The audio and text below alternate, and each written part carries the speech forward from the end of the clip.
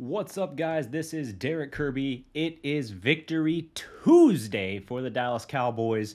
And if last week's performance at the LA Chargers did not make you a believer in this Dallas Cowboys team, perhaps Monday night did. In the Cowboys' home opener, Dak Prescott's first game at home at AT&T Stadium in 351 days, Dallas laid the wood to the Philadelphia Eagles, 41-21. This game was a 20-point victory, obviously, but I don't even think it was that close, frankly. First of all, the Cowboys had a touchdown straight up robbed from them. Dak Prescott rushed for a touchdown, extended over the pylon. How it wasn't called on the field a touchdown when it happened is baffling in itself. But then, upon official review, to be upheld as not a touchdown when the ball's a full yard extended over the goal line. Absolutely baffling. Thankfully, it had no bearing in the game. Dallas, from start to finish, laid the wood. Now, in this game, the offense starts red hot early. Dak Prescott, surgical, moving down the field. He goes, and I think he completes 11 of his first 12 passes for 133 yards and a touchdown. The one blip that does happen in there, which, by the way, the incompletion was actually a pinpoint pass to Dalton Schultz, I believe it was, over the middle that would have set up Dallas in the red zone on the opening drive. A great play made by the Eagles safety, blows it up, knocks the ball from Schultz's hands, and so that's the one incompletion. Dak did what he was supposed to. The receiver just did not haul it in completely. The one blemish early on for Dallas was they go down and they get that touchdown. You get like a 44-yard or a 49-yard strike to CeeDee Lamb to like the half-yard line. You get a touchdown then with Zeke running across the goal line. Then on defense, you have the first play of the game, a little bit of a gasp moment where you're like, oh, don't be indicative of the rest of this game. Jalen Hurts connects on a short pass to Dallas Goedert. This is the one key, I would say, fault or bad play from Trayvon Diggs, who was sensational in this game. We'll get into him in a minute. But it goes for 38 yards on the first play for the Eagles. And you're like, ooh, okay. We know the Dallas front seven is very thin right now. They're without DeMarcus Lawrence for a good while. They've got guys out as well on the back end. Keanu Neal, who's been great for Dallas, out. And we have real questions about what they're going to look like. Can they get pressure? Obviously, last week they had to move Micah Parsons to defensive end from linebacker just to get pressure. And they kind of had a quandary this week. Like, how did they use him? Because without Keanu Neal, there's less protection on the back end. They kind of need him out there. But at the same time, they're still thin, even with Randy Gregory coming back to help one side of that pass rush. They kind of need him there. So they kind of used him as a hybrid here today. And he is an absolute ultimate game wrecker. Great game from him as well. Again, we'll get into that more. But the first play goes 38 yards for the Eagles to Goedert. It's the one big play I felt like Diggs kind of gave up. Not gave up as in like didn't try. Gave up as in like yielded. And then the next play, Hurts makes a bad throw. Tries to get it all back. Knows that, hey, they just, all the momentum for them. They just marched down the field, including that deep strike to CeeDee Lamb, another Hurts teammate, former teammate rather. And so he tried to kind of do the same thing and targeted Jalen Reagor. And he just underthrows it. If he throws it 5 yards out ahead of him into the end zone, Anthony Brown's beat. But he underthrows it, and Anthony Brown gets one of the easiest interceptions of his career. Intercepts it down at basically the half-yard line. And so Dallas, despite a march down the field and a dominant touchdown and then an immediate interception, they're backed up against the goal line, and it goes bad quickly. Dak Prescott does a drop back. He holds on to it, you could say maybe a little too long, but the problem is Badash just gets completely... Did I say Badash? That's hilarious. Gets completely blown up in the middle, and it just immediately, Fletcher gets there to Dak, hits his arm, ball knocked up in the air.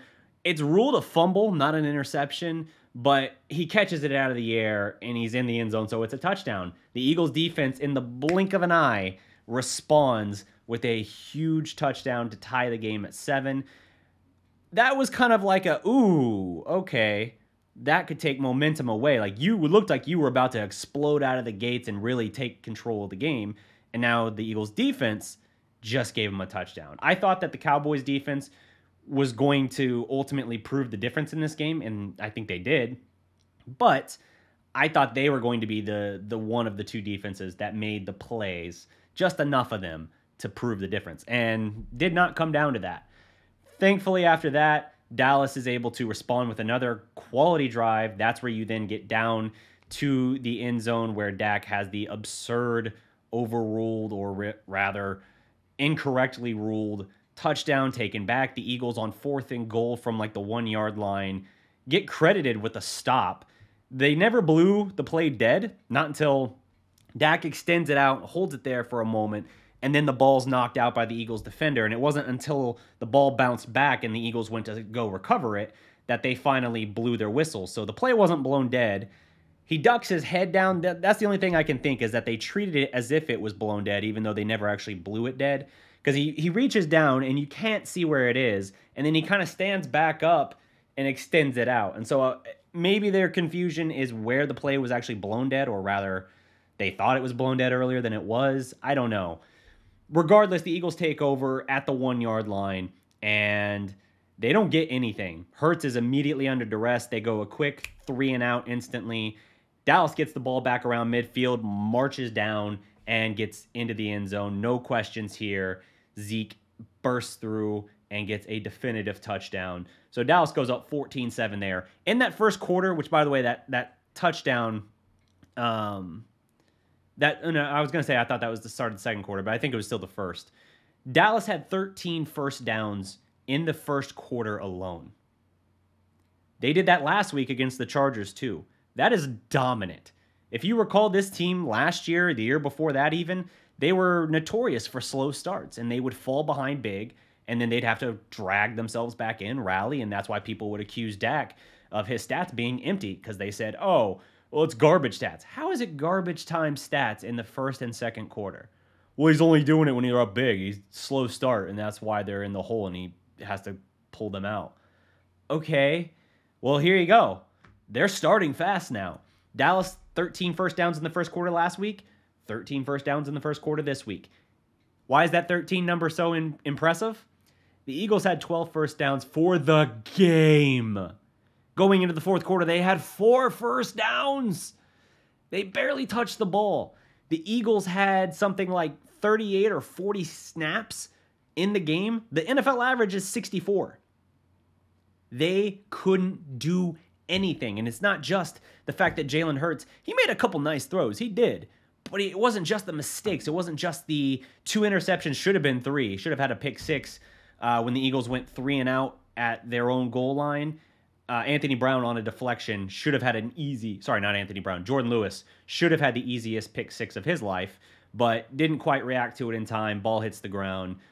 That's a shame, but even still, Dallas is able to take control. So they're up 14-7, should be 21-7 in the first quarter. Like, they are running away with this. The Eagles can't get anything going. It's not just Hurts throwing a couple picks. It's not just the fact that for some reason the Eagles just were not running the ball. The Eagles Hurts had 9 carries for 35 yards. Sanders had 2 for 27. 2 for 27 for their starting running back. Gainwell got 1 in garbage time, 1 for 2 yards. They didn't run the ball. 13 total carries. A lot of those Hurts ones weren't even really designed. So, yeah, the play balance was terrible for the Eagles, and the fact that they fell behind so quickly, so sizably, really dictated that. Dallas was able to seize control early, and they got sloppy at times. They absolutely did, but they never relinquished it.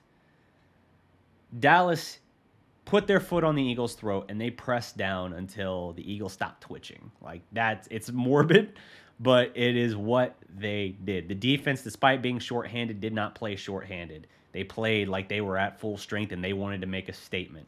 And what I liked is that you saw huge games from multiple defenders. KZ flying around, really leading the defense vocally, pumping up the crowd. Curse had big plays as well for the defense. Very good play out of him. In fact, he had 5 tackles, a team-leading 5 tackles, 3 of which were solo and a pass defended. You had inconsistent play, I'll say, from Jalen Smith. At times, he played quite well. Not perfect, but well. But then the Eagles did later on have their first offensive touchdown drive of the game came in the third quarter, and it basically came exclusively on the back of attacking Jalen Smith again and again and again. And for some reason, Jalen Smith, even on a scramble where he gives up 9 yards to Jalen Hurts, is celebrating and like high-fiving the cheerleaders as if he just made some big play. He didn't. I don't know what that was about. It's an odd Jalen Smith phenomena. But Dallas is just fully in control here. The defense is nails. They're getting pressure up front. You get 37 rush attempts out of Micah Parsons. He's all over the field here. 4 tackles, 3 of which were solo.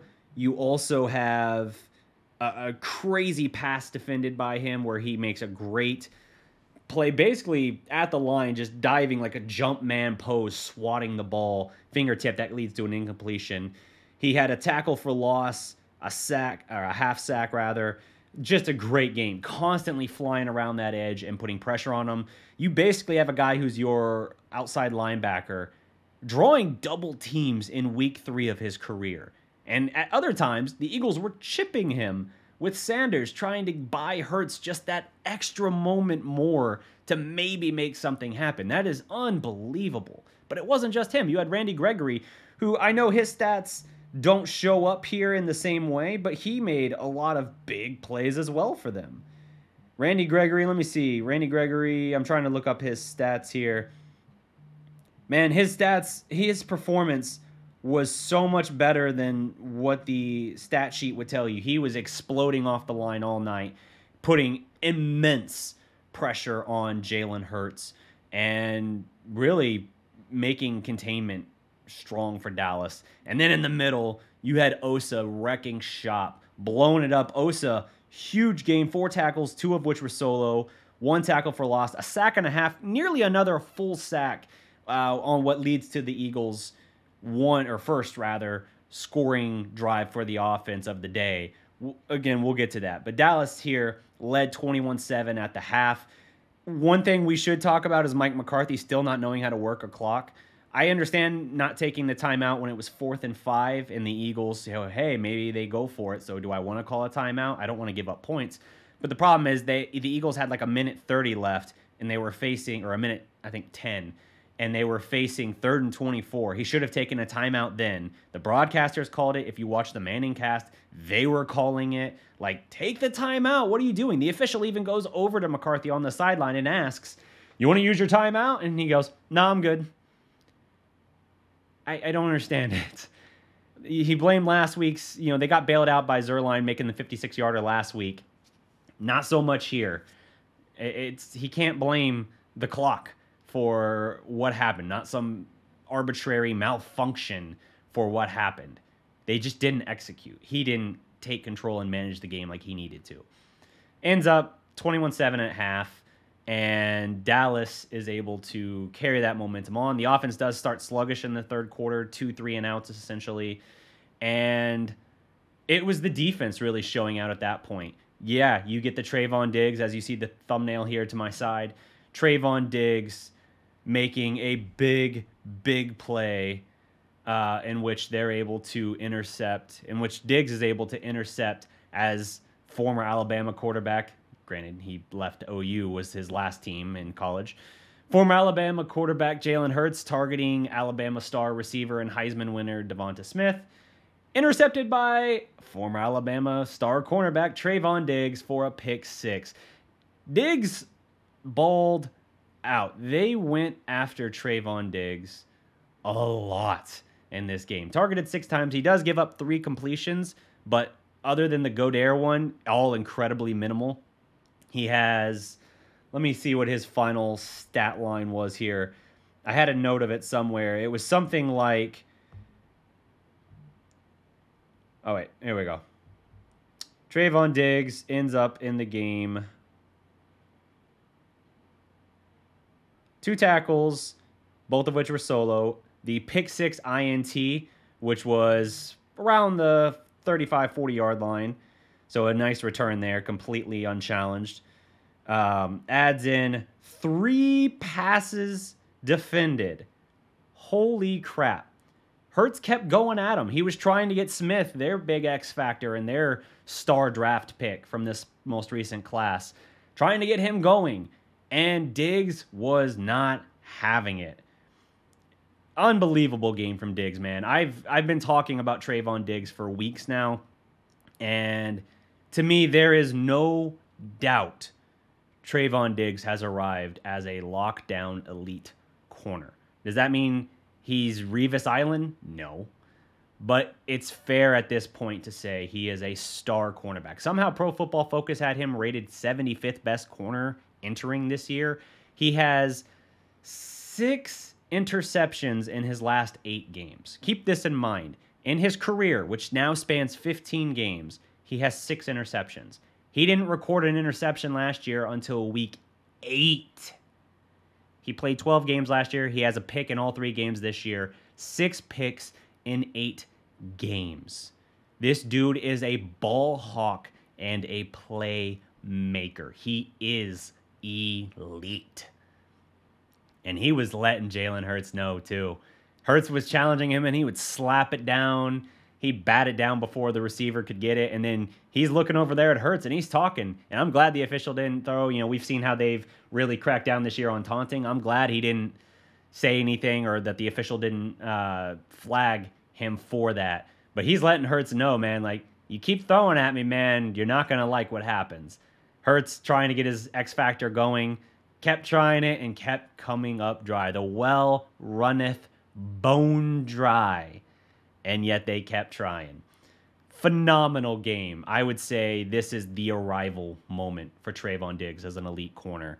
And I wrote about that for Blogging the Boys a while back as well. So by all means, check that out. I've posted that as well on Twitter. I'll put it in the description of this video as well. But you had Parsons and Gregory flying around the edge. You had Osa blowing up the middle of the line. The pressure from the Cowboys defense was phenomenal all night. They end up leading in time of possession 34 minutes, 58 seconds compared to just 25 minutes, 2 seconds for the Eagles. Total yardage is nearly even, but a lot of that is kind of garbage time. I mentioned the offense was a little sluggish to start the third quarter for the Cowboys. And the Eagles, they kind of climbed back in it. After you had the Diggs pick 6, you had Zuerlein miss the extra point. Again, remains concerning. Thankfully, it didn't matter in this game. Then you had the defense with the Eagles facing a 3rd and 8 at their own, I want to say 8 or 9 yard line. Brought intense pressure. Osa narrowly misses another sack. Hurts just heaves one deep for, I'm trying to remember who it was that he connected with. Gainwell. I believe, no, it was Watkins. Watkins that he connected with, throwing deep. And it's like a 41-yard completion on 3rd and 8. And the Cowboys, man, not only do you have Osa narrowly miss, you have like 2 other guys about to just destroy Jalen Hurts when he heaves that up. And it's completed against Kennedy, which is a little disappointing. Kennedy was also flagged on the play. He got flagged for 2 separate infractions of defensive holding and then pass interference, and still gave up a 41-yard reception on 3rd and 8. That's pretty insane to even consider. But a phenomenal stand from the defense on the day as a whole. This drive would go in the tank for them after that, because that's when you would have the Eagles then attack Jalen Smith again and again and again and again. And that's when you started seeing Jalen Hurts utilizing his legs more, which is what he does best anyway. I don't know why not only did they not run the ball much in general, but they didn't even utilize him to his strengths. It's his 7th career start last night that he had, so I don't understand why they thought he would be able to pass with Dak Prescott, who was 21 of 26 for 238 yards and 3 touchdowns. Should have had a rushing touchdown as well that was taken from him. Just obscene that Philadelphia thought he could match Dak. But even still, they go again and again and again at Jalen Smith. They move all the way down the field, and then they score a touchdown. Defense totally fooled there, and he throws a touchdown pass to, I want to say it was Ertz. Yeah, Zach Ertz gets the touchdown there for Philadelphia. And they end up getting another one in garbage time, just a couple minutes left in the game. Um, whatever. It is what it is. Dallas ran away with this, though. The running game chewing up yardage. As Dallas marched down the field early on, it was on the legs largely. Dak was great, but it was also on the legs of Tony Pollard and Ezekiel Elliott. The balance of carries was great. 17 for Zeke, 95. That's 5.6 an average. 2 touchdowns. He was running with great burst, great cuts, great vision. As good as Zeke, he's not the home run threat he used to be. Rookie year Ezekiel Elliott, who could pop an 80-yard, a 75-yard, whatever touchdown run, is gone. But he is still running with such physicality and burst. His longest carry on the night was 13 yards. And I think that's just indicative of what you're going to get from Zeke. But I think Dallas kind of understands that at this point because they gave Tony Pollard another healthy dose, 11 carries for him, 60 yards, 5.5 an average. Very, very good tandem running there by Dallas. And the result was 160 pass yards for Dallas. Combine that with Dak's 238, you've got 380 yards for the Cowboys. I mean, passing yards shows 220 for Dallas because of the 4 sacks Dak took.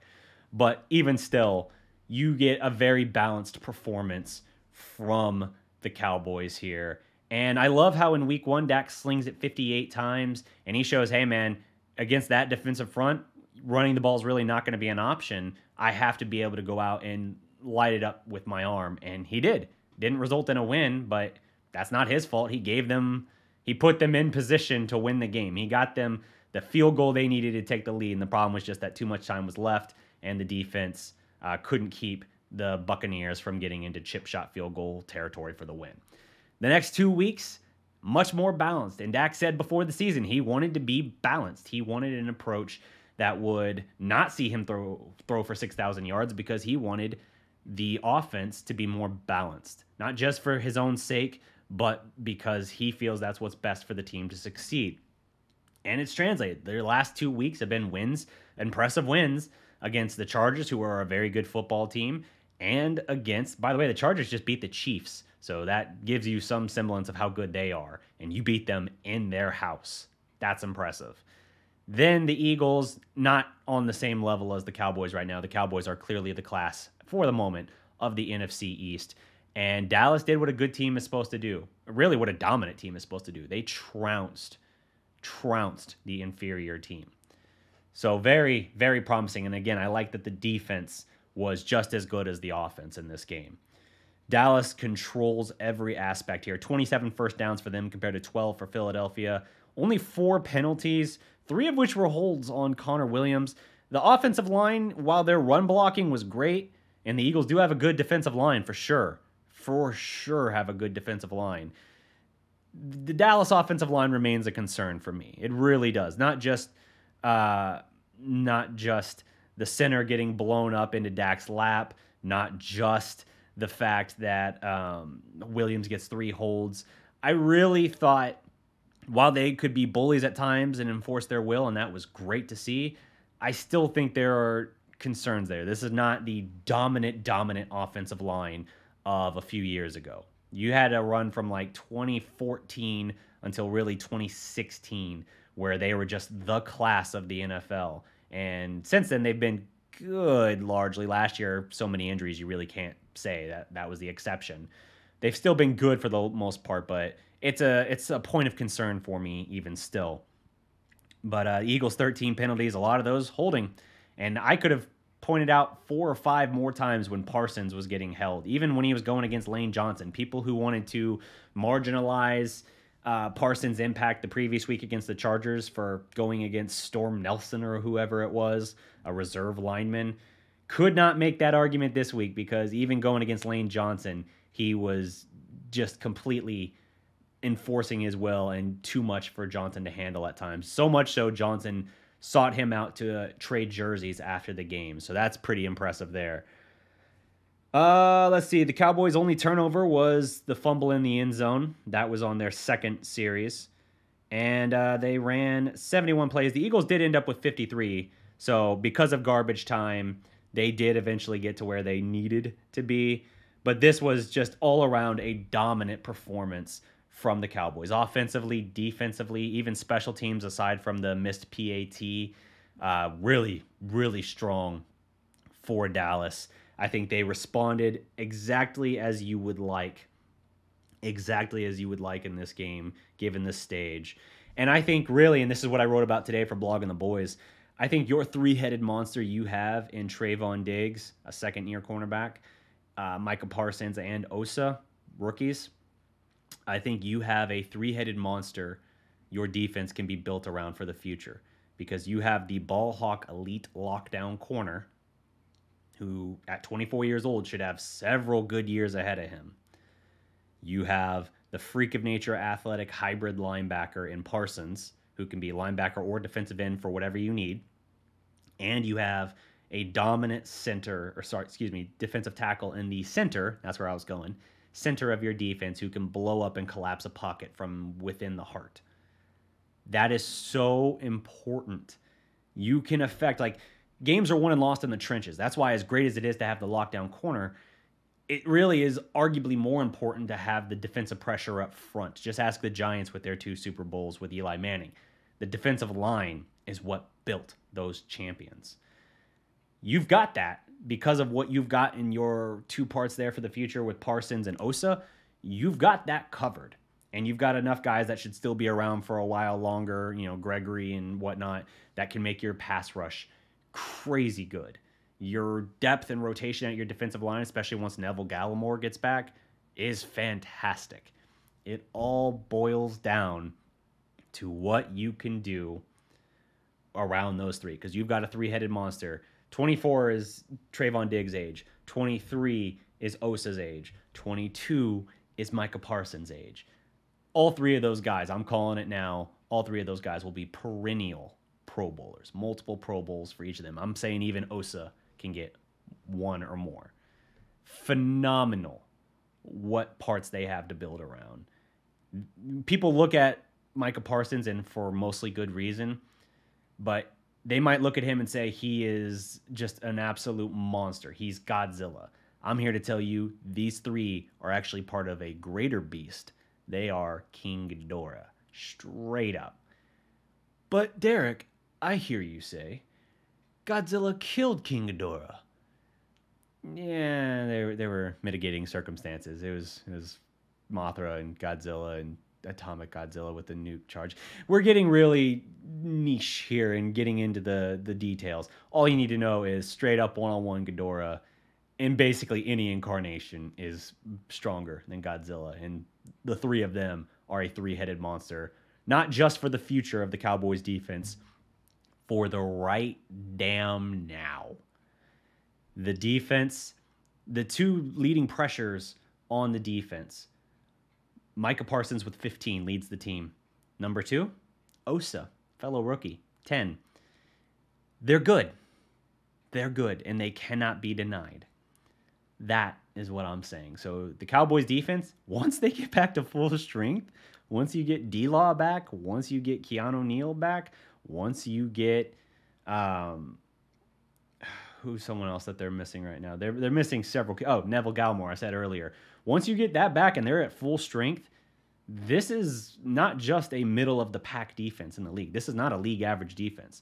This could be a top 10 defense. Potentially. They lead the NFL through 3 weeks in takeaways with 8.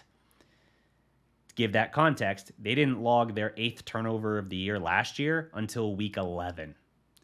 Week 3, week 11. Tell me how you feel about this defense considering they've played the Bucs, the Chargers, and the Eagles. They good. They good.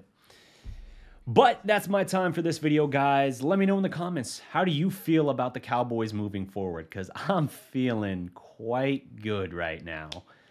Like the video, leave a comment, let me know how you feel. Subscribe to the Dallas Prospect. And until next time, remember, every legend was once a prospect. Peace.